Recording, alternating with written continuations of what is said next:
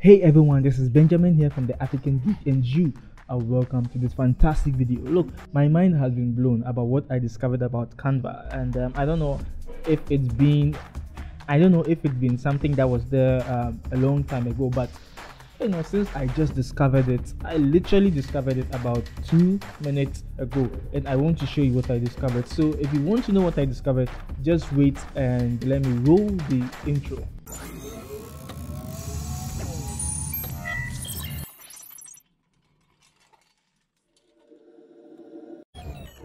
Okay, so yes, we are back in Canva, and you can see, did you know Canva had an app you can download, not for your phones? I know you already know of the Canva app on phone, but I don't like using it.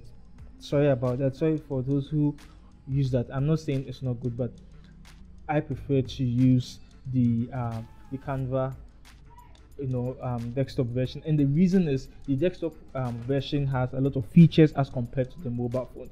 And sometimes I feel like when I'm designing on my phone using Canva, I get to be limited. So that's why. But just don't be angry at me because I'm saying this. It's just the truth. Okay, but let me just show you what I discovered. And yes, I already mentioned that you can download Canva on your PC as a standalone software, a software you can download. But how do you do that? And this is what I'm about to show you. The first thing you need to know is, over the menu here, there are a number of things there, but the one I want you to go to is the features.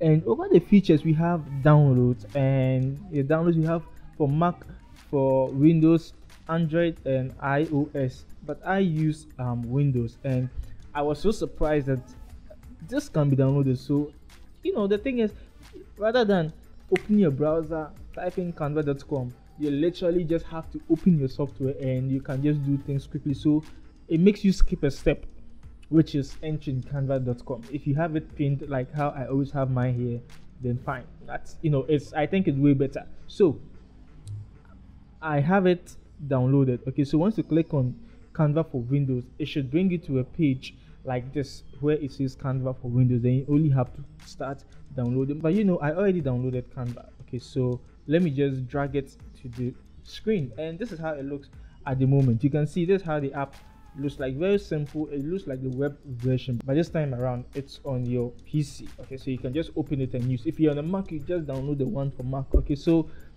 I just wanted us to just go through the Canva app to see some of the things we can do. Okay, so when you create a new design, it gets to open like a tab, just like your regular browser. Okay, so once you click, so you can have a lot of design. Let's say I want to open this, so you can see it just works like your browser, just that this is dedicated to Canva. So I'm sure they use the browser idea to build their software, and it's cool because this time around we don't have to be distracted with so many other tabs and stuff like that. Okay, so yes, so this is just the main thing, and it just works as if you are using the web version of Canva.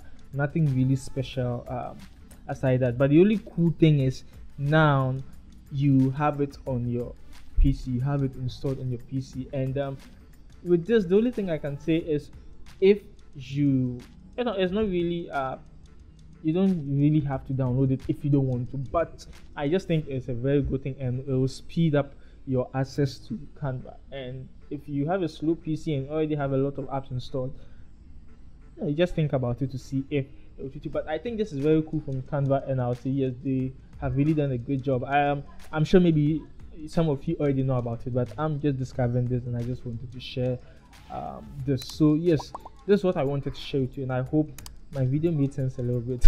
Yeah, so the name is Benjamin, and I would see you in my next video.